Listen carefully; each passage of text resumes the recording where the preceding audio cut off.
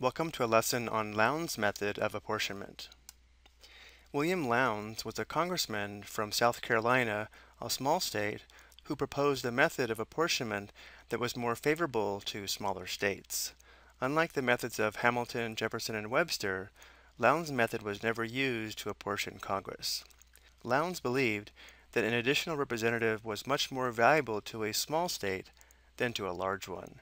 If a state already has 20 or 30 representatives, getting one more doesn't matter very much. But if it only has 2 or 3, one more is a big deal. He felt that the additional representatives should go where they could make the most difference.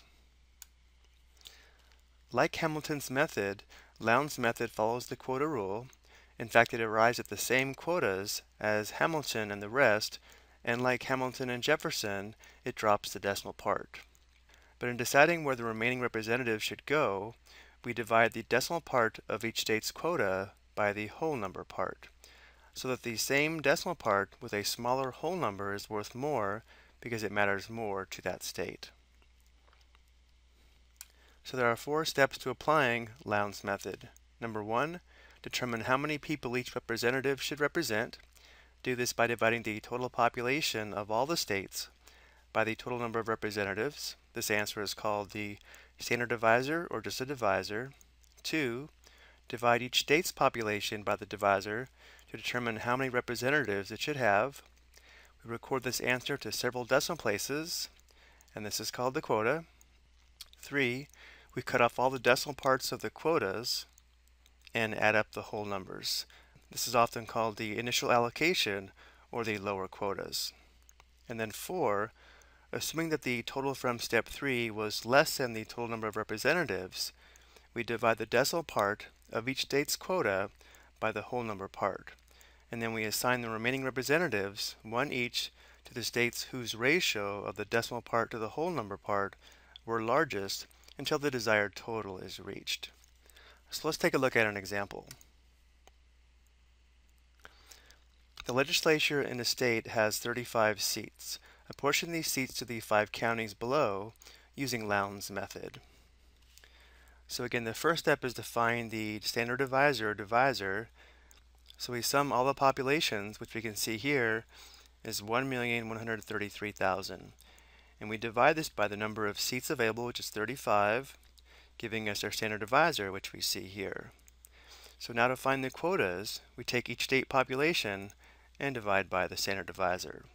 Notice it's already been done here, but let's go ahead and check at least the first one. So to find the quota for Adams, we would take 208,000 and divide by 32,371.4286.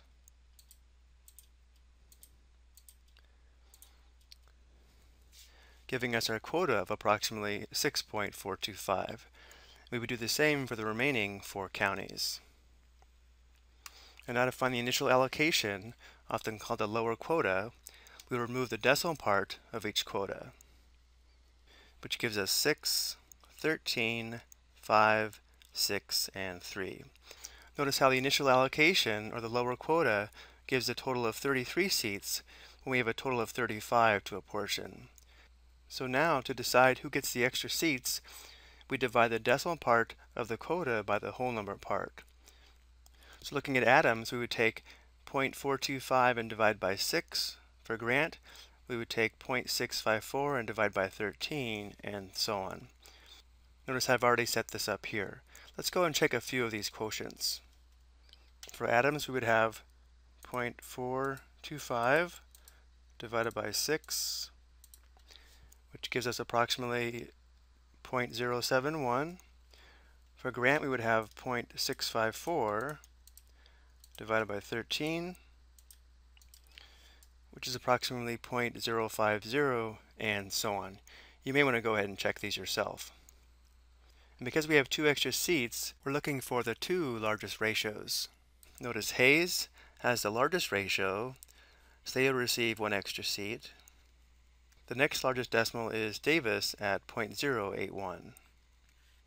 So these 2 counties would receive 1 extra seat each, which we see here.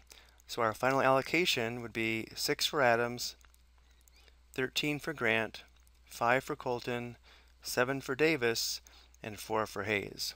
Notice the final allocation does apportion all 35 seats. And this is how Lowndes' method works. I hope you found this helpful.